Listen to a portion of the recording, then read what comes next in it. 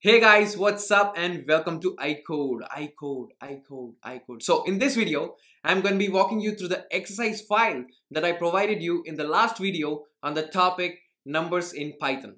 So let's get started. So let me just show you where I saved my exercise file. So I saved my file in this particular folder, iCode. So let me just double tap on that and tap on Python exercise file. So here is my exercise file. Okay, cool. So let me just close this and tap on terminal. So to open Jupyter Notebook. And guys, if you're using Windows, you're going to be using what is called as command prompt. Not terminal, command prompt. Okay, cool, fine. So type in Jupyter Notebook. Enter. So let me just tap on desktop, iCode, Python, exercise files, and this is my exercise file. So tap on that. And this is the exercise file for the topic numbers in Python. So let me just start with the question number 1. So what type of numbers are the following? And the hint is determine if they are integers or floating point numbers. So basically you are given a number and you have to say whether it is an integer or a floating point number. Got it? Cool. So let's start with 1.0. So guys, in the last video, I've told you that if a number has a decimal part, it's a floating point number, right? Yes. So 1.0 is a floating point number and I've already provided the solution for that as an example. Cool. So let's move on. So what type of number is 8998818? So it doesn't have any decimal part, so obviously it is an integer. So let me just double tap on this cell. So to edit this cell and write integer.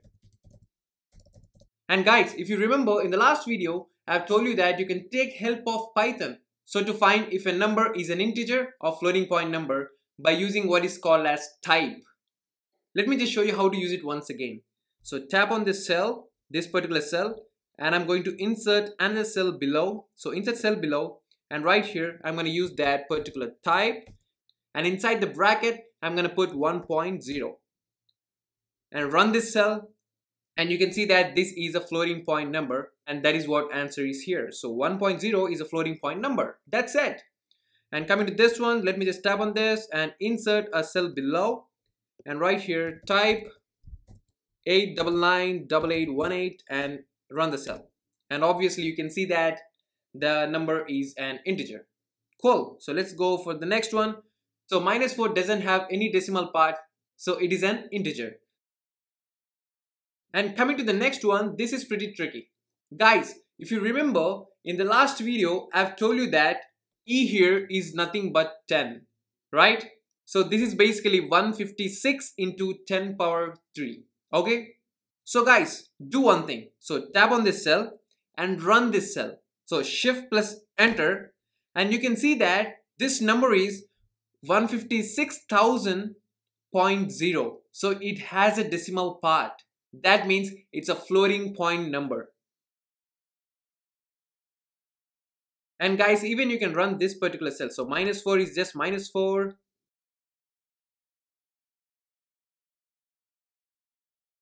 So coming to the question number 2, here we need to find the sum of 188,994 and 17737.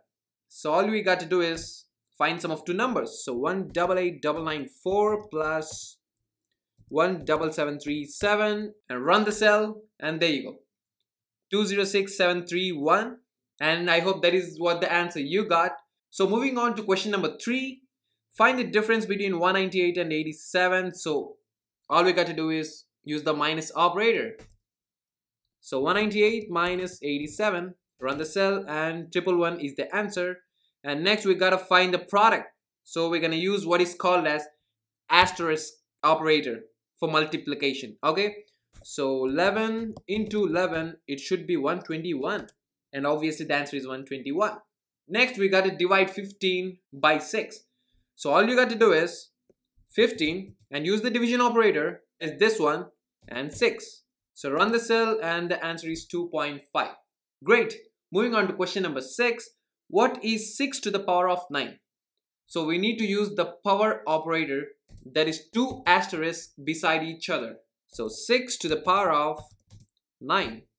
So run the cell and the answer is 100,77696. Great. So question number 7. What is the square root of 9? So let me just add a cell here between this particular 2 cells. So insert a cell below. So basically square root of any number is nothing but that particular number to the power of 1 by 2. So basically say that the number is x. So square root of x is nothing but x to the power of 1 by 2, which is nothing but x to the power of 0.5. Okay, so run the cell. So 9 to the power of 0.5. Run the cell and the answer is 3.0, which is correct. And moving on to question number 8, we need to find the cube root of 27.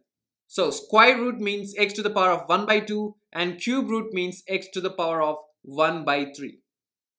So all you got to do is 27 to the power of 1 by 3 and run the cell. Well, the output is 9.0, which is wrong.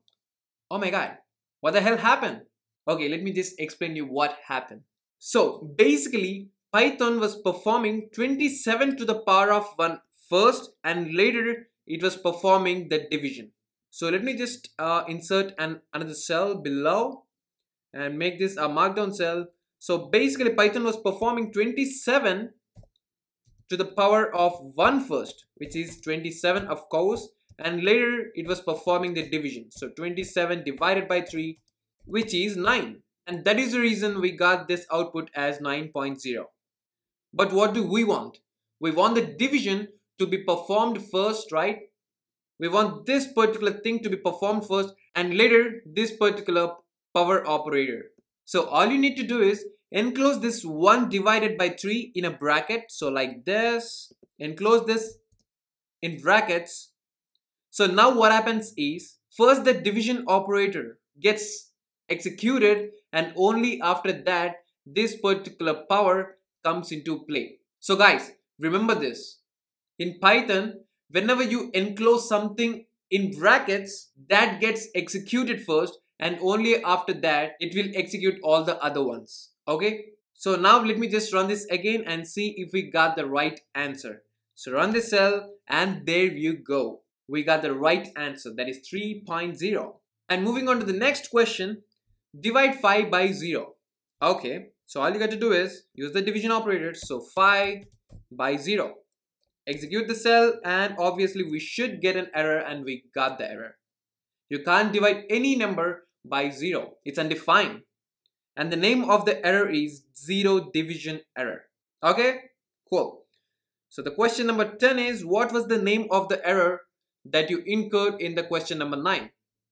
And that's nothing but 0 division error. So let me just edit this and put the answer here.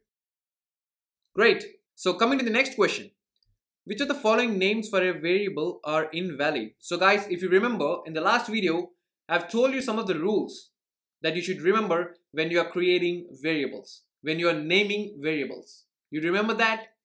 Great. So let's answer this question. So coming to the first one, 23 square, which is invalid because you can't name a variable starting with a number. So this is invalid. So obviously 1 is invalid, and the reason is can't start with a number. Now coming to the next one, my_name, which is valid. So it's not the answer. $5, which is of course invalid. You can't use a space while naming your variables. So that's an invalid naming. So let me just write that answer right here. So copy, paste, and 3 is invalid. And the reason is can't use a space. Great. Now coming to the fourth one, I code 54, which is valid. And coming to the fifth one, I code _@1, which is invalid. I've told you that you can't use any special character while naming a variable. So that's an invalid one. So let me just write that answer here. So 5, can't use a special character. And coming to the last one, that is underscore it, which is a valid one. I told you that you can use underscore. So it's a valid one. So these are the answers, that is 1, 3 and 5. So let me just execute this cell. Great. And now coming to the 12th question, that is store a value of 6 in a variable named icode. So all you got to do is icode, use the assignment operator so that you can store a value in a variable. So equals to 6. Execute the cell. And now coming to the 13th question, it's asking you to print the value of icode so that you can just confirm whether 6 is stored in that particular variable or not. So let me just print icode. So icode, run the cell, and you can see that icode has a value of 6. Great. And now coming to the 14th question, what happens if we assign 10 to the variable icode again? Will it give an error or will it replace the value of icode? So guys, if you remember in the last video, I've told you that the value gets replaced. So obviously icode will be having 10 if you store 10, even though it had a value of 6 before. Okay? Great. So run the cell.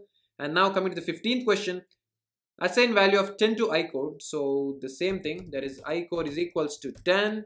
Run the cell and print the value of icode so that we can just confirm if it has 10. So icode, and of course it has a value of 10 now.